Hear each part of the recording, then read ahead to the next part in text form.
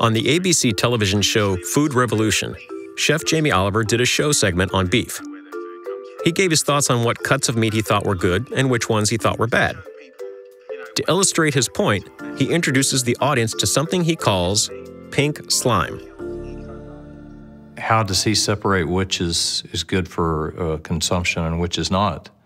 I mean, does he know the biochemical makeup of those two different products? It didn't sound like it in the clip, because he talks about how some lean beef is good for consumption and some isn't. Based on what? I didn't hear him explain that, and it's because there is no explanation for what he's saying. What the BPI process does is separate the lean meat from the fat.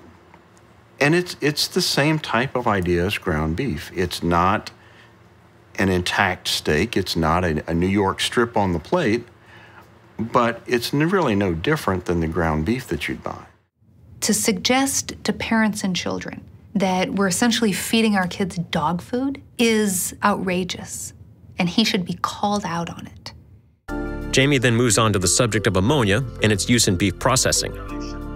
In his demonstration, he takes household cleaner and pours it on the beef.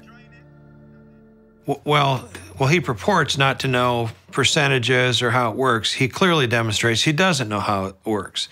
For an intervention to be effective, it has to be dispersed at very precise levels. That's how it's approved as a processing aid.